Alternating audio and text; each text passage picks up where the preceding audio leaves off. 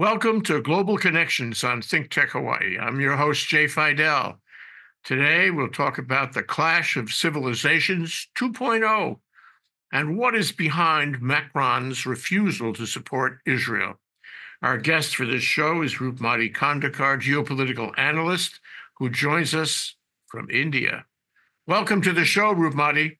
Aloha, Jay. Thank you for having me on your show, and it's always my pleasure. Same here. And so we're gonna talk today about what is the clash of civilization, and how has it changed? What is the dynamic these days? We're going to talk about what Samuel Huntington, the guy who invented the term, what he thinks about the current state of the clash of civilizations. We're going to talk about how it plays out globally and in Europe, and with regard to Israel and Ukraine. And we're going to talk about American policy and how it should and can and hopefully will adapt to this clash of civilizations, which we see unfolding before our eyes. So let's begin at the beginning, Roopmati. What is it and how is it changing?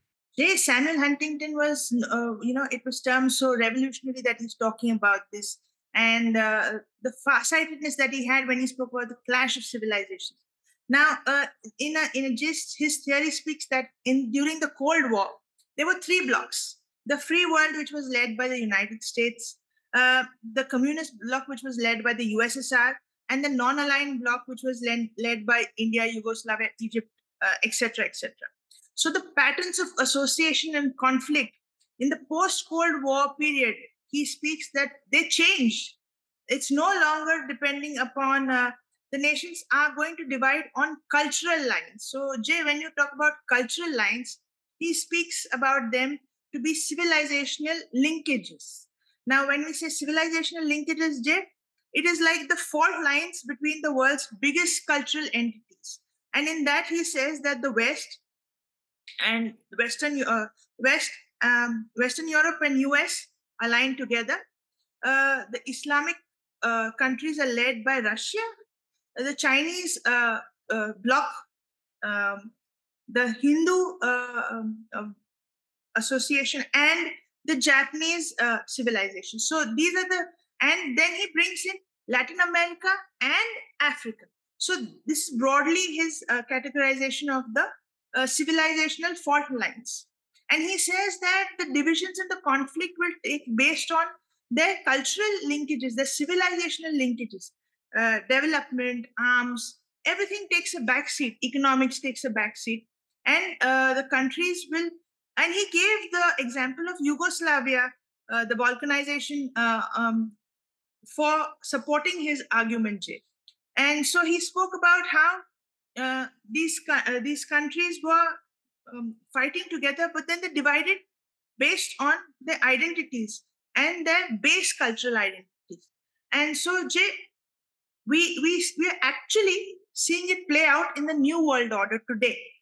What he spoke about in the last millennium is actually happening today. We are having fronts which are, you have these protesters on the streets of every university, of every city that we see, which are supporting the Palestine Muslim cause. And then now you're having banners supporting the Jewish state, the Christian name, Jesus, like this. So what is this conflict?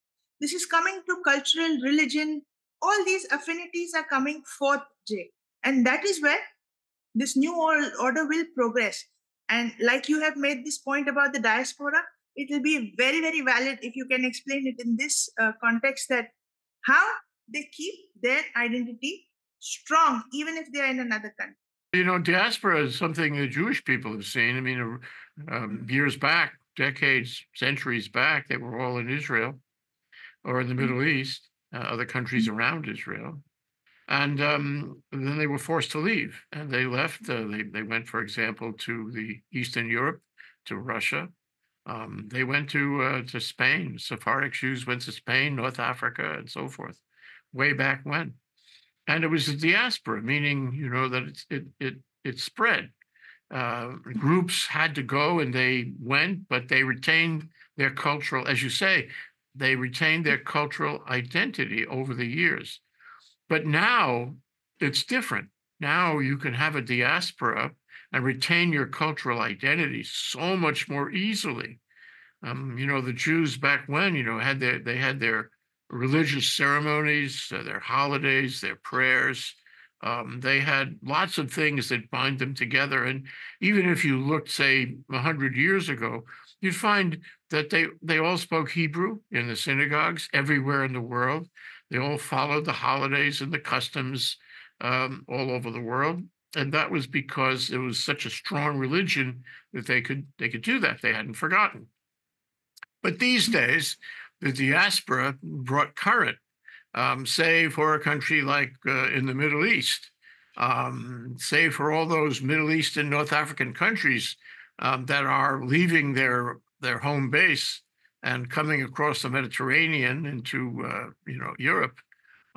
They retain their culture too, and they can do it so easily. They can do it by looking at TV in Germany. 80% of the Turkish people who live in Germany watch Turkish TV because it's Mm. beamed into Turkey, and that is so with a great number of the countries in the Middle East and North Africa.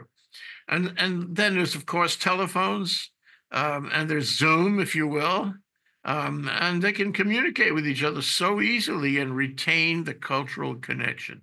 So when we talk about clash of civilizations, and when we identify civilizations as cultural, which is exactly what Samuel Huntington does, because he recognizes the change.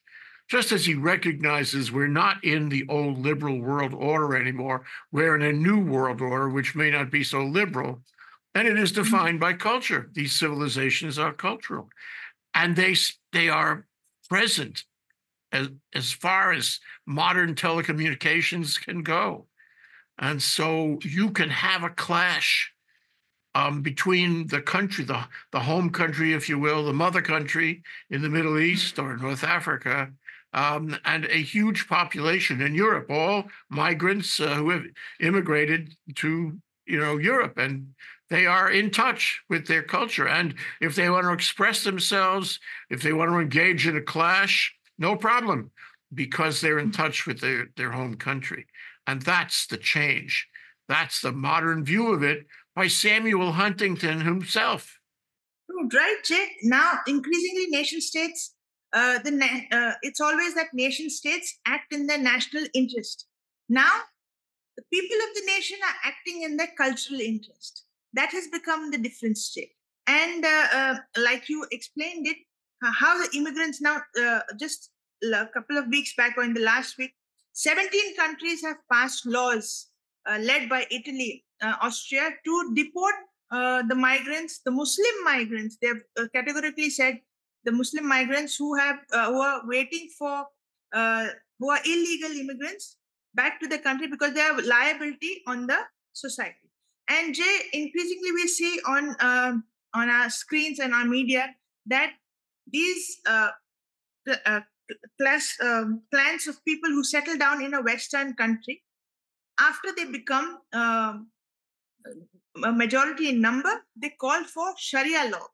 So that disturbs the Western lifestyle or Western culture, like you can say, in a place. And we have spoken about it time and again that there's only one religion that has got a political ideology, and it knows how to dominate when it comes in majority. Till it is not in majority and they lie dormant. They play the peaceful card. Once they feel that they are a majority, they will act. And that's the same thing that happened in the Israel conflict. Jay. They have kept quiet till they were a minority. When they became a majority, they started, creating havoc and destroying peace is the only way to achieve their goals. They never have these political movements, or they don't have ideologies that they follow. It is just violence. So that becomes a problem in assimilating in Western culture. And Jay, for the clash of civilizations to happen, there has to be a clash of these ideologies. There has to be a clash in the difference of opinion. Now, the Western culture, like we call it, what is it? It is rule of law. It is your freedom of individuals. it is a difference between the state and the religion. All these things are so well defined. We have constitutions, we have everything. We don't follow theocracy blindly. Correct. And when you follow a theocratic book which is written 1300 years ago, and you, what you say, you wanted to dominate your neighbor also, that creates a problem. That creates a tension which is, you cannot really, it's inevitable that there's going to be a clash. So they are going to come after you if you don't follow the religion. That is intolerance. Intolerance is the time that they come in. You're right. The fertility rate is huge for example, Muslim families, way higher than local European families. They have lots of kids, and they've been having lots of kids for as long as they've been there. And with the specific notion that, as you said, when you have lots of kids and they stay in these countries, they will be a political force. They will be voters. They will be a larger part of the electorate, and they will, make demands. They will have expectations, political expectations, which is disturbing to a lot of these people who have lived in Europe before. And so that is a problem, and that's one of the reasons for the backlash in Europe. However, it is relentless. It is inexorable.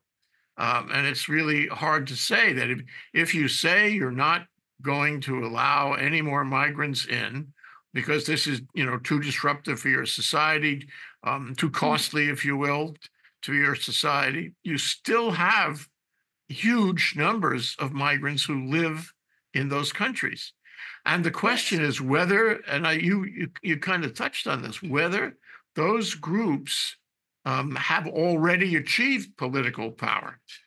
And the answer seems to be yes, not necessarily because they vote, but because they are there, because they make their demands, they make protests, they have an effect on public opinion, and the media covers their commentaries.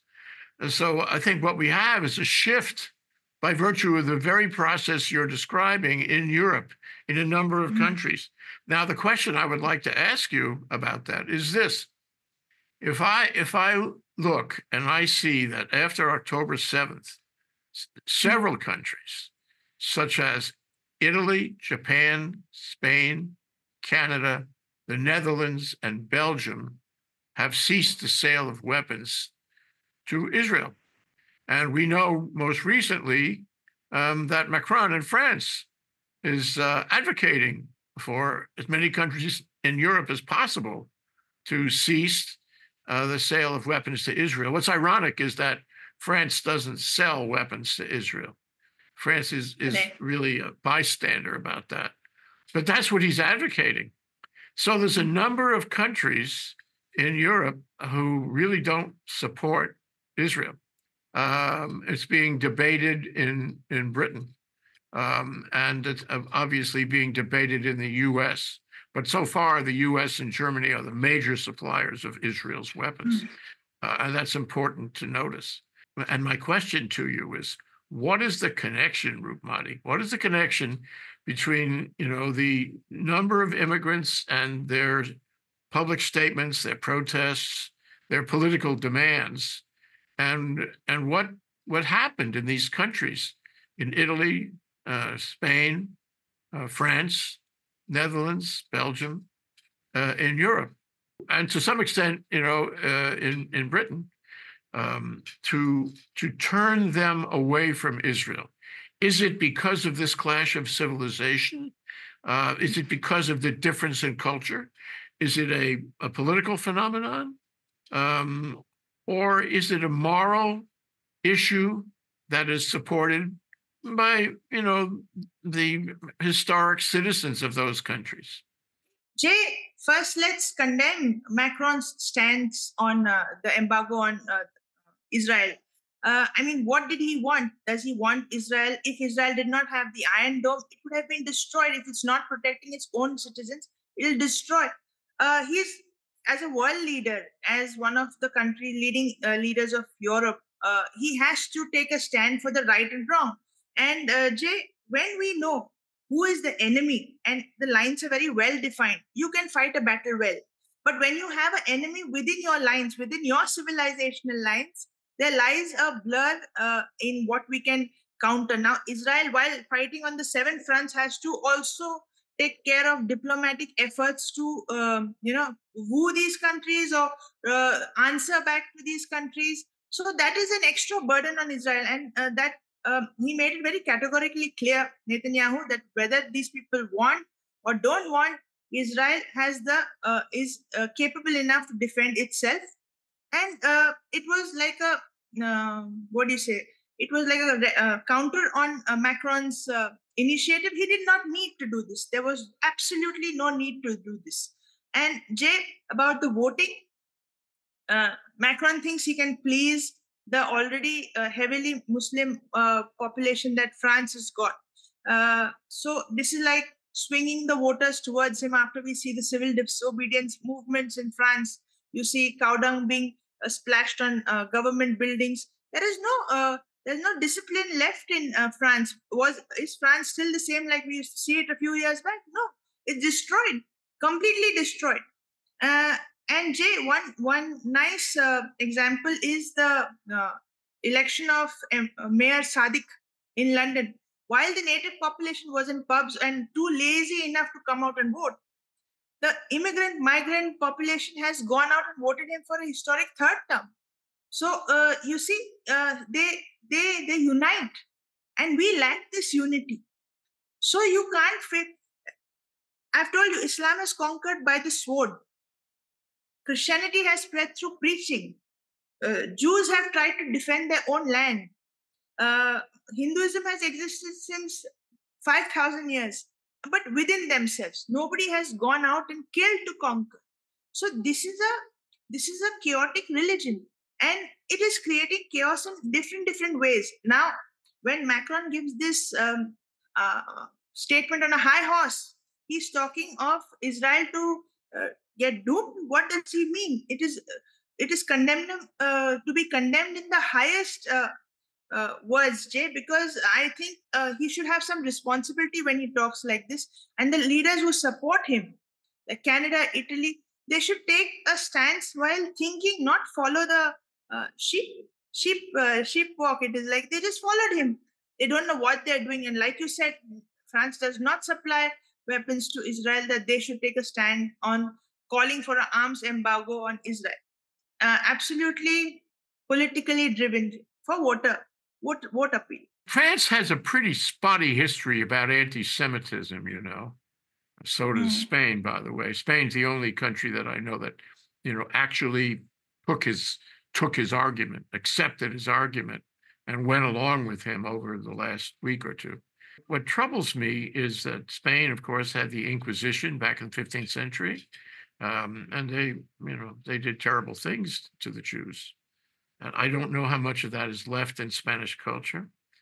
During World War II, France was really tough on the Jews. And you remember the movie Vendôme? It was how they rounded up all the Jews in Paris and sent them packing with the Nazis into Germany to go to camps and be killed. The French have a very spotty history on anti-Semitism, even now today.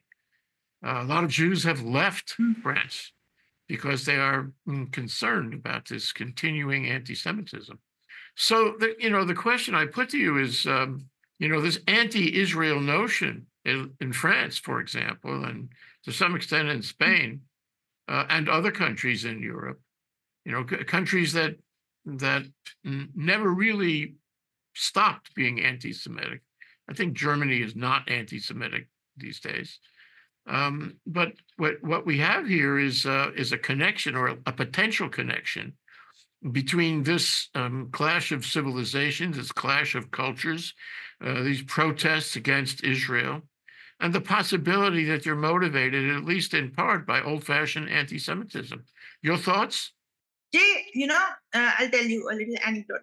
Like, we used to have these conferences on the Holocaust and everything, and there used to be arguments that there was no Holocaust. I used to wonder why these people talk like this. Why are they so blurry in the head that they deny the Holocaust?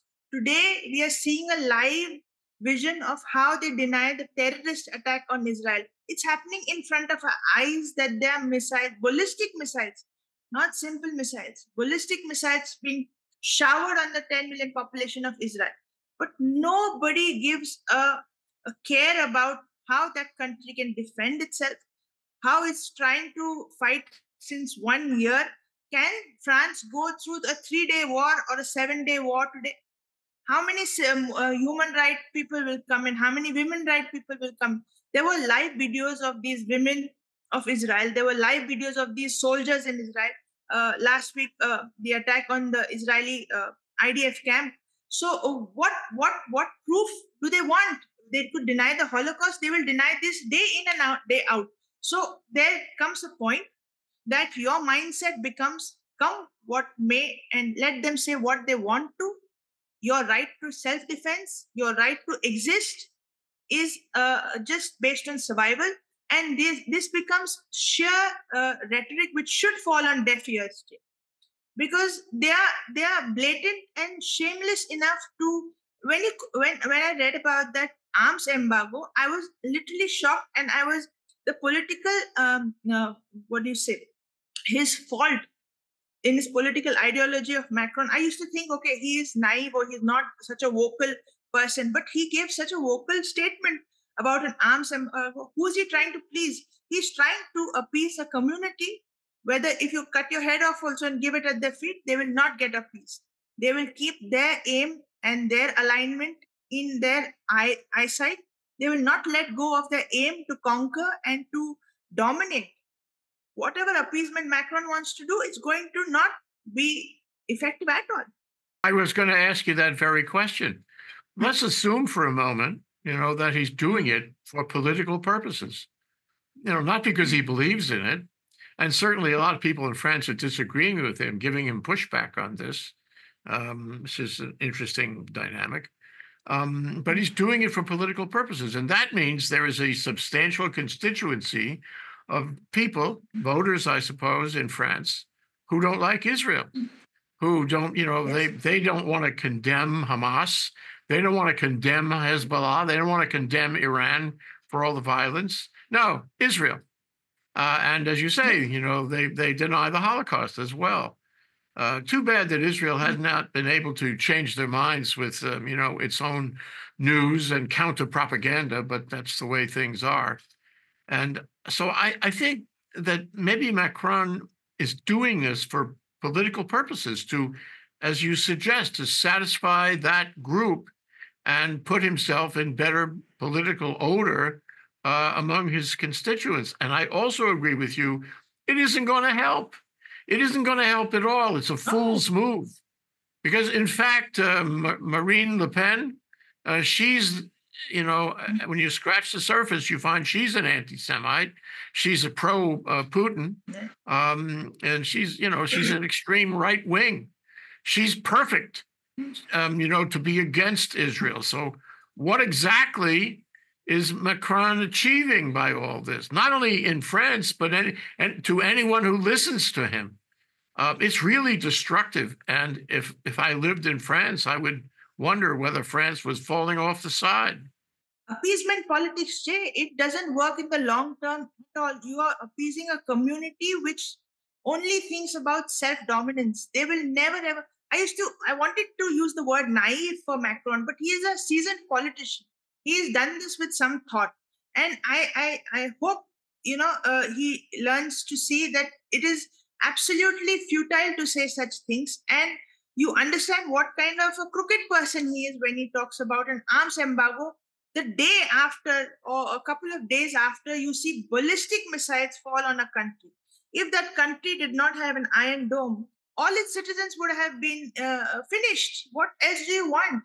If that country defended itself, you applaud the country, or you keep your, you don't talk anything, but you don't go and say, stop arms. What do you mean you want it to? It clearly means that you want the country to be destroyed. And Jay, believe me, are they going to let him in the OIC, Organization of Islamic Countries? Is France going to be allowed inside? No, nobody's going to give anything to him, and he's going to continue on this path. And there's something known as morality. whether it's in your personal life, whether it's in your politics, whether it's in any which way. You have to have a moral stand, and you have to say what is wrong and you have to say what is right. When you lack this, no, Jay, the ideological and the civilizational clash becomes more eminent, dominant, and also, you know, it's inevitable, Jay. Well, now we should talk Absolutely. about the U.S. Yeah. Rumani. We should shift our focus to the U.S. I mean, Biden recently said that unless Israel provides more humanitarian aid to the Palestinians in Gaza, he was going to cut them off. Everybody is threatening Israel about this, and it's obvious that they're being bombarded from all sides, and nobody has stopped Iran from, using and arming and supporting the proxies. And you have to applaud Israel for going into Lebanon and trying to recover its territory in the north. So I guess my question to you is, what is going on here? We have an election.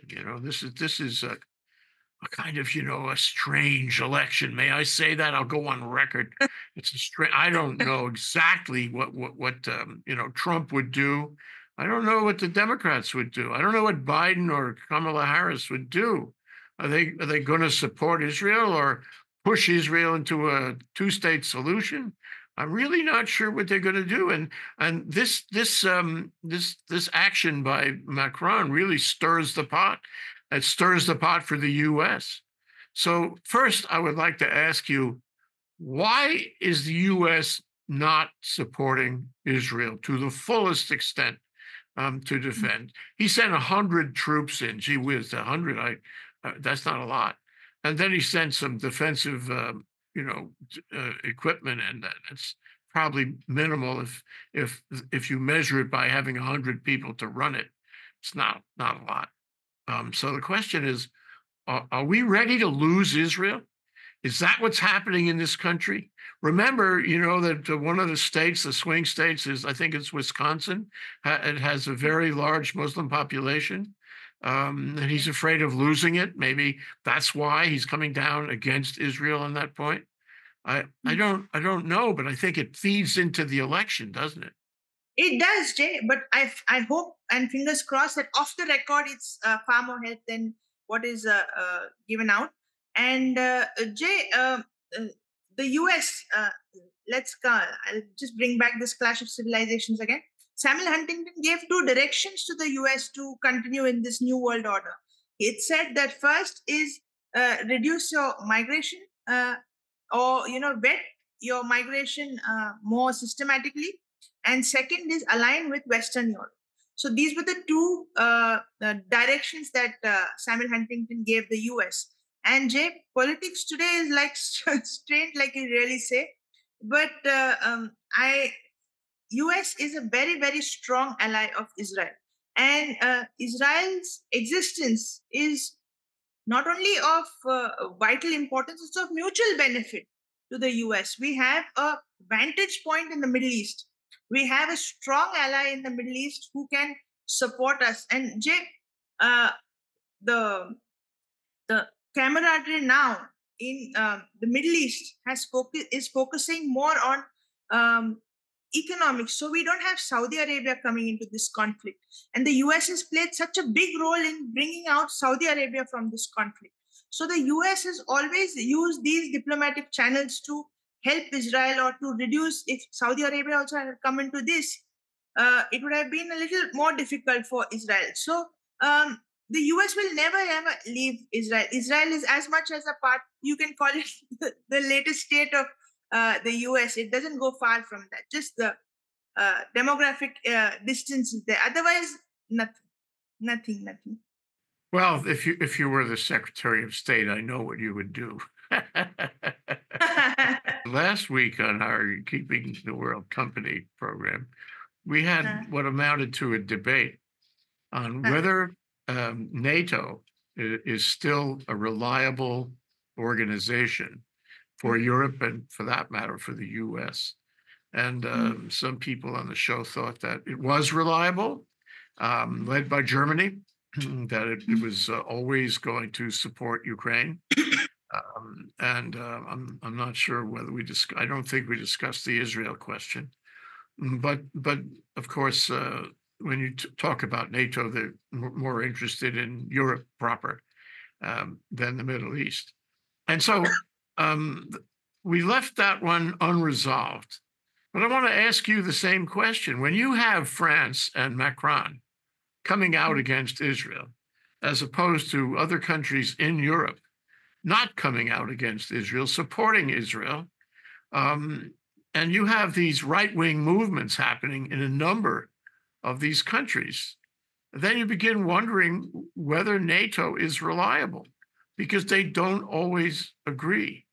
Um, there was a movie with Glenn Close a few years ago, something about Venus. And the proposition of this movie was that when the Europeans got together to make a pan-Philharmonic, a pan-symphony, pan-European symphony, they disagreed on everything.